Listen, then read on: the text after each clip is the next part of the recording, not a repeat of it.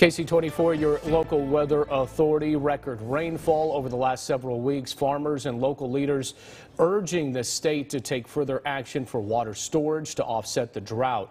Rhett Rodriguez with the story. While farmers appreciate the much-needed rain, they say it is a short-term solution to a long-term problem. 2020 to 2022 was the driest three-year period in California history. And so even if we do find ourselves potentially coming out of the drought this year, the fact is that we still need to start planning for the next drought that we know is just around the corner.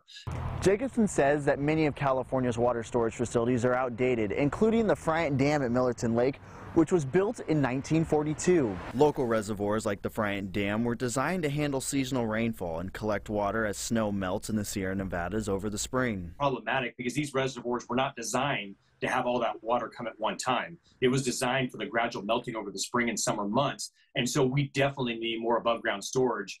A group of California lawmakers gathered outside of Sacramento last week to call out state leadership for failing to invest in water storage. Gavin, if you're listening, I'll work with you, bro. I will stand next to you, side by side in partnership, and make water happen for this state. More than happy to do that.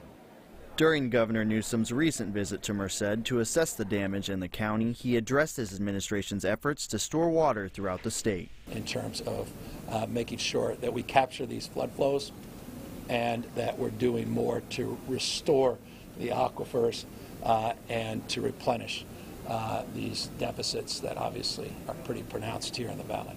While leaders debate the best course of action to store rainwater, people all across California are preparing to weather the next storm. In Fresno, Rhett Rodriguez, KC24, local news that matters.